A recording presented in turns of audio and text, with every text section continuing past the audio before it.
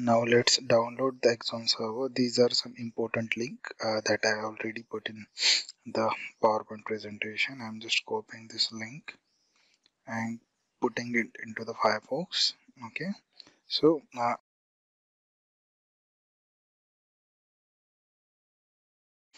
this is what actual Axon server website. So we have this tool like Axon server. This is like enterprise edition. This is cloud version. This is the framework, and this is like Axon data protection. But currently we are concentrating on this Axon server only. Okay, so apart from that, how we are going to download it? So we have this download button here, so I'm going to click here and we will see our multiple versions of Axon server. So it's like you can download directly jar, you can download using Docker. We have cloud version also, and we have enterprise version also, but currently we are only focusing on downloading the jar. Okay, apart from that, we have in official website we have this Axon server initializer. So it is like same initializer, it is same initializer, uh, which provided by the Spring initializer. So it is again the same thing. You need to choose the Java version, language, Maven project.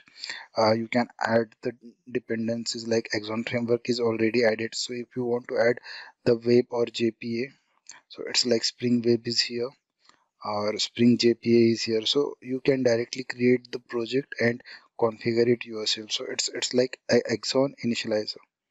Okay, another thing we have Maven. So yeah, this is nothing but the dependency we need to add into the Maven, into the Maven dependencies inside the dependencies list. Okay, apart from that, we have this Gradle version also.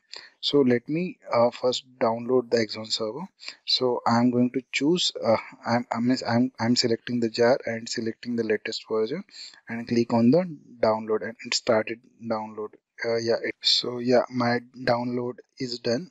So just open your Axon server with any compress tool. It should be WinZip, WinRAR, or 7zip, or Windows Explorer also. So I already have the WinRAR installed, so I'm directly opening it and extracting it on the desktop. Okay, so let me extract it onto the desktop. So this is my desktop and I'm extracting it here. So once I extracted, I'm just going to the desktop.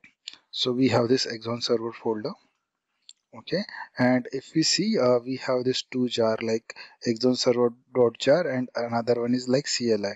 So we need to start this jar Axon server dot Axon server dot jar. So to run any jar, we need to use a command prompt, and we need to provide the Java minus jar command. So it is just basic syntax of running the jar file. So I'm putting Java minus jar and the jar name Axon server dot jar. So when you run the Axon server.jar, it basically allocated two port. First for the Tomcat. So yeah, here you see Tomcat initialize at port 8024. Now it is allocating another port, which is nothing but the gateway port. Okay, so it's Axon server gateway started at 8124. So this is how it allocated two port 8024 8124. Okay, let's run this Axon server on this on the any web browser. So I'm using Firefox. So I'm using Tomcat port right now 8024. So let's open it. Localhost 8204, right? 82 sorry 8024, my bad.